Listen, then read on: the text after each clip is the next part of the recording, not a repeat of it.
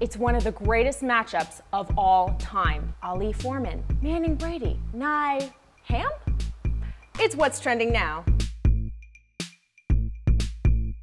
What's up, guys? It's Erin Darling. Bill Nye the Science Guy and Answers in Genesis president Ken Ham debated the merits of evolution and creationism last night, and the matter is finally settled. Glad we got that one straightened out. The big winner of the evening, however, might be moderator Tom Foreman, who won over the crowd with his razor-sharp wit. We had a coin toss earlier to determine who would go first of these two men. The only thing missing was Joe Namath in a fur coat. Way to loosen up the crowd before talking about who we are and what we're doing here. Ken Ham got up first to give his arguments, and he argued that it would have been simple to fit two of each animal on Noah's Ark. For instance, there's one dog kind, there's one cat kind, even though you have different genera, different species. That would mean, by the way, you didn't need anywhere near the number of animals on the ark as people think. You wouldn't need all the species of dogs, just two. Not all the species of cats, just two. You see, there was only one kind of dog at the time of the ark, and all of our modern breeds of dog came from that one kind of dog.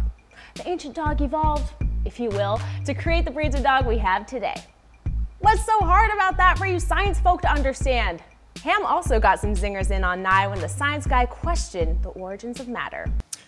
Bill, I just want to let you know that there actually is a book out there that actually tells us where matter came from. And...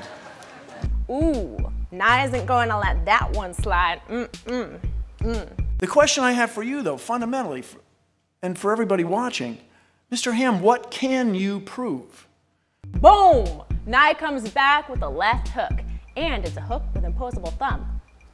The most entertaining part of the debate, however, likely came from BuzzFeed, who gave 22 creationists notebooks to write down questions to people who believe in evolution. Here are some of our favorites. How can you explain a sunset if there is no God? There, being spelled wrong. I believe in the Big Bang Theory. God said it and bang, it happened. If we came from monkeys, then why are there still monkeys? These eternal questions will always perplex us. I mean, why does the sun go down at night?